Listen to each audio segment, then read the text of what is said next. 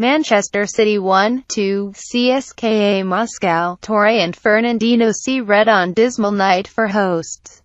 Seydou Doumbia struck twice in the first half to give the Russians a shock lead in the Premier League. Champions imploded in the second half, receiving 2 red cards. Seydou Doumbia did the damage as CSKA Moscow claimed the shock win at the Etihad Stadium to send 9-man Manchester City to the bottom of Group E and leave them on the brink of another humiliating Champions League exit.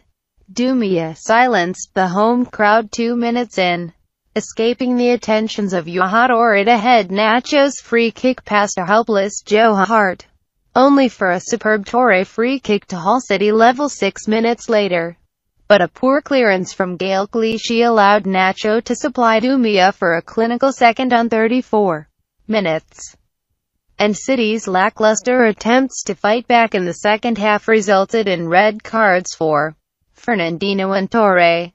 The Brazilian was sent off for 2 bookable offences after coming on at halftime, and then Toure was shown a straight red card for inexplicably shoving over Roman Yarmolenko as the Premier League champions lost the plot. City were furious that Pontus Wernbloom was not shown a second yellow card in the second half, with Sergei Ignashevich instead booked in what appeared to be a case of mistaken identity.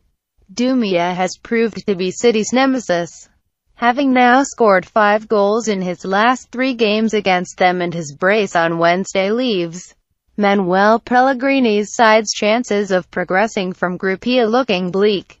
Victory for the Russian champions was their first in England and moved them above City level on 4 points with Roma, with 2 games remaining.